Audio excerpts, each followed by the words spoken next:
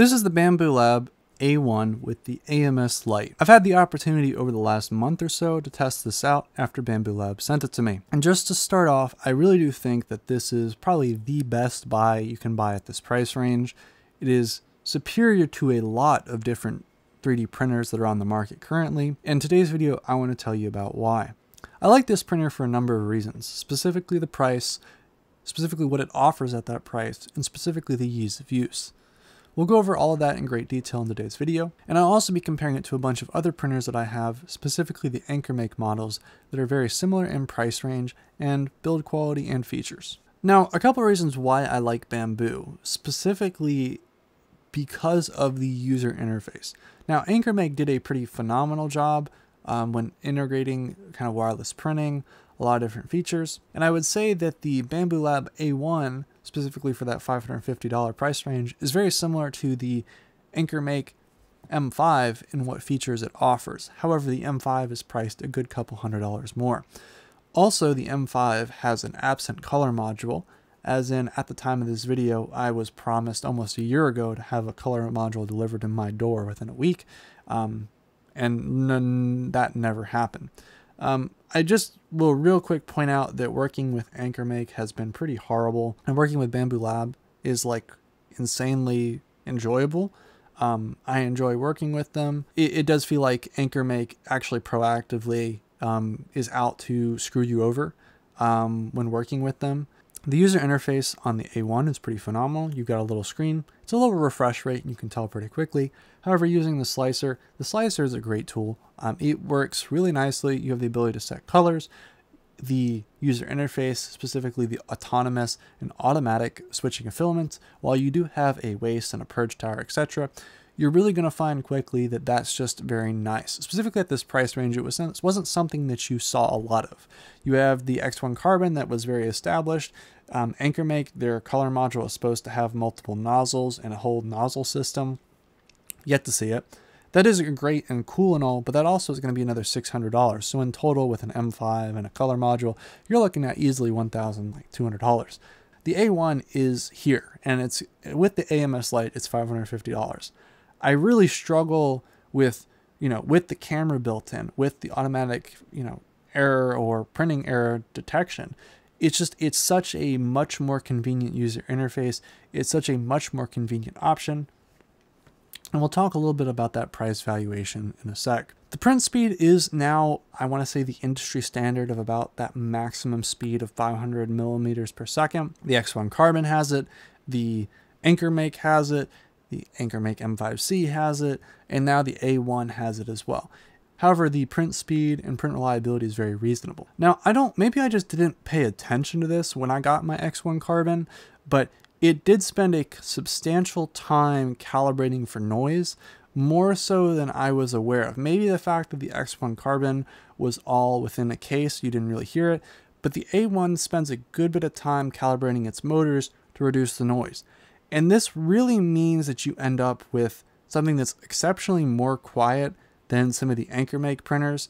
The AnkerMake printers, that they just not bother to do that, because you hardly can tell when the A1 is running and when it's going at it. And it's pretty impressive at that. The build quality on the A1 is pretty solid. It does choose to go for some plastic elements in places that traditionally other companies have not.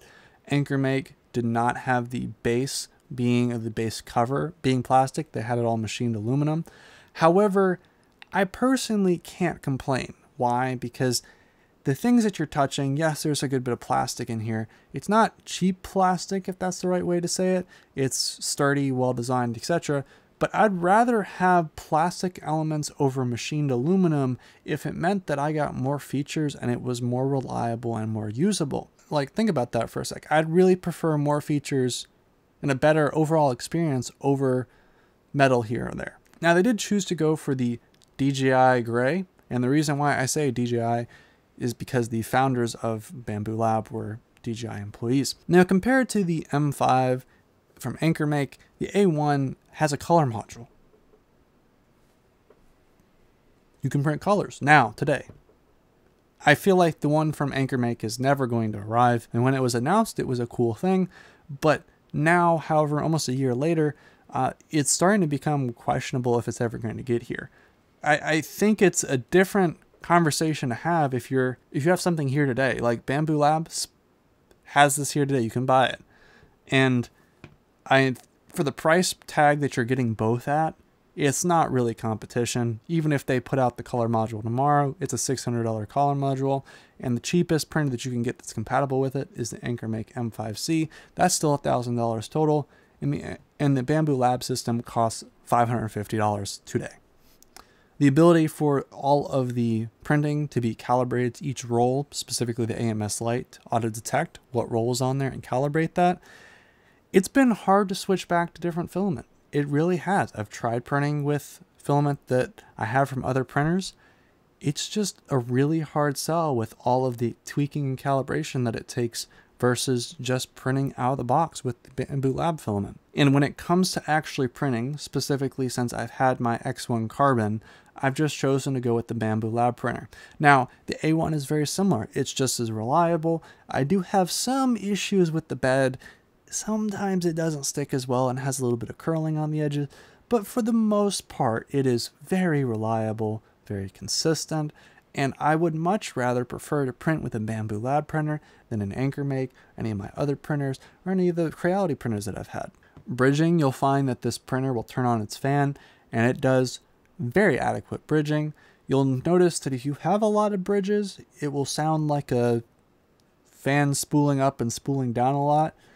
I would have preferred just like the fan to stay at the same amount, but I understand it does its best to cut the noise. Now for the print quality on these printers, I will be comparing it directly to the X1 Carbon. Why? Because it's really the only other one with a color module that I have to test with. The A1 does have a little bit of waving in the prints compared to the X1 Carbon. The AnkerMake printers have the exact same problem. The waving, and sometimes it's a little bit of quality issues, but for the most part, I would say the printers print nearly identical. You're going to, of course, get maybe a 10-20% better improvement in the edge cases, like specifically the very weird edge cases where you're printing really fast, etc. The X1 Carbon is going to be better. Now, I would like to talk about the bed adhesion issues a little bit more in depth. I have found with the X1 Carbon that the bed adhesion sometimes has issues. Mostly it's when it's not properly cleaned. It's got some grease on there. Usually it's my own fault. There's been some times recently as the bed's gotten a little bit more used that it's had some issues sticking. Maybe the calibration's off. Now when it comes to the A1, usually it's the same thing. Specifically in long edges, this is a little adapter I made for a camera piece. The sharp edges here, actually one of these started curling up. Sharp edges like here, for example, those are the kinds of things that may have issues, but they're not really prevalent, and it's usually just a good idea to put a skirt on things anyway. And I've noticed it, and it's actually caused, if it's not taken into account, it can actually cause some print failures. So it was an interesting edge case. It's not common, and it's definitely not going to affect the overall quality of the print. So if you're going to print with something at sharp edges, you should use your skirts, but I just didn't seem to notice that big of a problem with the X1 Carbon. I just didn't seem to find that as a very common issue. And it's something that I did experience a little bit on the AnkerMake printers as well, but I'm comparing it to a $1,000 printer, right? I'm comparing the A1 to the X1 Carbon was a $1,200 printer. So it's really, we're at the point where we're just comparing it to itself, right? It's just something to be aware of, I guess. So should you ultimately buy this? Yeah. I know when you see people on YouTube and they always talk about, oh, I got this for free. That's great. No, seriously. I actually said to someone the other day, I was like, if I was getting into 3D printing today, this is what I would buy. When I got into printing, I got a little 3-axis printer from a company that's long out of business, and the price to like features you're getting is pretty solid. I've actually recommended this printer to multiple people that I've gotten to talk to, multiple friends that have been interested in buying a 3D printer. This is what I have recommended to them over really anything else that's on the market currently. I prefer this given what it's offering. Bambu Lab has done a phenomenal job on pushing the envelope in 3D printing. They're very likely an industry leader, and I fully expect them to continue on to become even better and better going forward. So it's not a company that I'd be concerned about them going out of business, and it blows me away that it took this long for someone to get so much right. Thank you very much for watching. I hope you enjoyed today's video. Hope to see you around on the channel. Goodbye.